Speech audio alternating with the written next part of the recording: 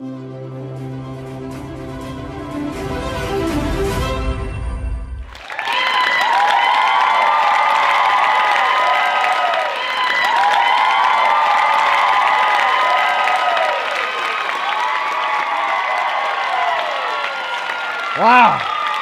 Hello, everybody. Hello, everybody. Wow. I'd like us all to have a little experience together, so you join with me. Let's all take in a big, deep breath and a relaxing exhale. Now, I'd like you to lightly lick your lips. All right, great.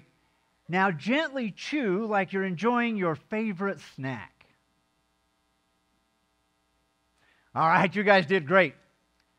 For the past 15 years, I've been training wild Mustangs.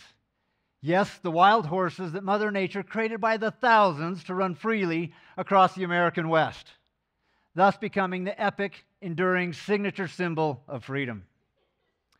Some of you might be wondering, well, how do you train a wild horse?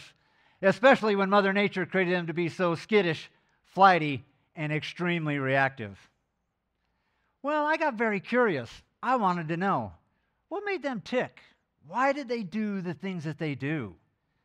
This curiosity led me to my now good friend, Dr. Stephen Peters, his scientific research. And Dr. Peters, a human neurologist and horse lover himself, informed me that I could create safety inside of the horse. Whoa! This was life-changing. What he was telling me was that I could influence the behavior of these wild horses to seek calmness themselves. No more of this crazy Western cowboy mentality of saddling them up anyway and literally breaking their spirit and just bucking them out and hoping that nobody got hurt in the process. So how do you train a wild horse to experience internal safety? Attention is the first step in any behavior change, both in horses and in humans. See here, I must first gain the attention of this wild horse that's headed in the wrong direction. Where your attention goes, your energy flows. Slow down faster to get done sooner. What does this mean in training a wild horse? The horse needs time to relax back down to safety. This is why we design each learning experience for the horse to have this time between each activity. During this time, the horse is seeking mental relief. This is the beginning of transformation. I recognize this in the horse when the horse takes a big breath and licks and chews. Do you guys remember our experience from earlier? Yes, each of you mimic the behavior of the horse settling into safety.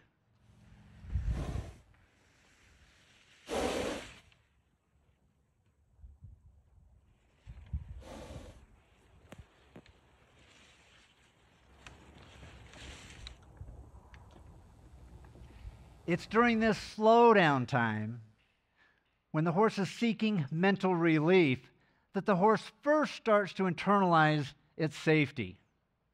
And it's in this moment that is the basis for training, teaching, and guiding the wild horse to take safety with it into the world.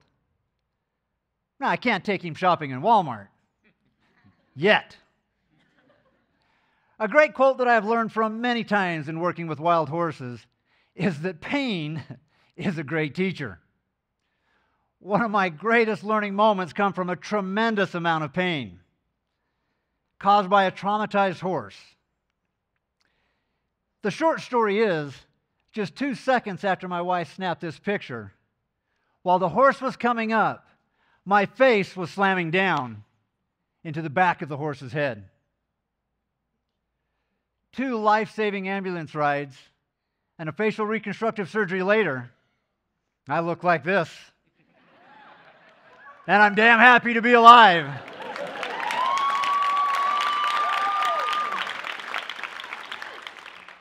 I've learned a lot about being human from the horses that I have worked with. The single biggest life lesson that I have learned is this: horses have experiences and create their internal sense of safety or fear in the moment, in the now. Humans tell stories about their experiences, and it's the stories that create the internal safety or fear for the human. See, I believe that us humans are a lot like these wild mustangs.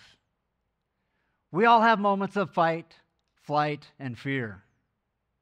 One of my most terrifying moments was lying there in the ICU, questioning, asking myself if I'd ever get back on the horse again. All of the negative stories were running wildly through my mind. You're not very good at this horse training thing. You should just go get a real job. You almost died, cowboy. Lying there alone in my hospital bed, feeling defeated, depleted, and absolutely embarrassed, for I had felt that I had failed yet again at my life.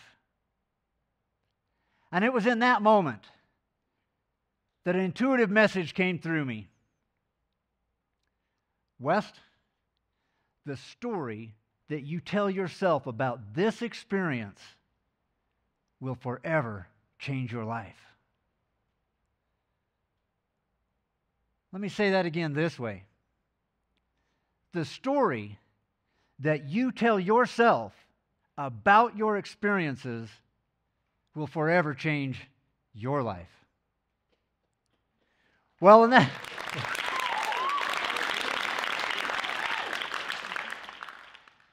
that moment, I chose to tell myself a great story, a grand story of transformation, a story that would create internal safety for me.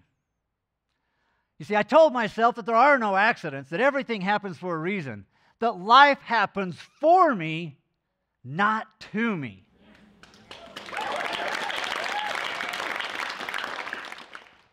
With this new story, I knew I could make it through. I knew I could get back on the horse again. And what's possible when you and your horse have a sense of internal safety? Damn near anything.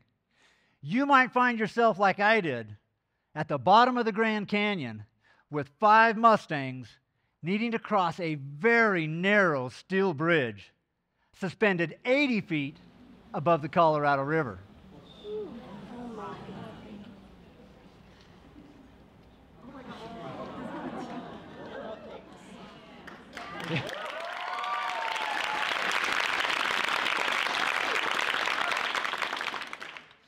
You don't know what you have inside of yourself until you have it under pressure. 5 Mustangs suspended 80 feet above the Colorado River. That was some pressure, my friends. The adrenaline was free that day. You might also find yourself so comfortable together that you can even go shopping. Like when my wife calls and says, "Hey, honey, we're out of coffee. Would you stop at Walmart and grab some?" "Sure, baby. I'll take the horse." Thank you.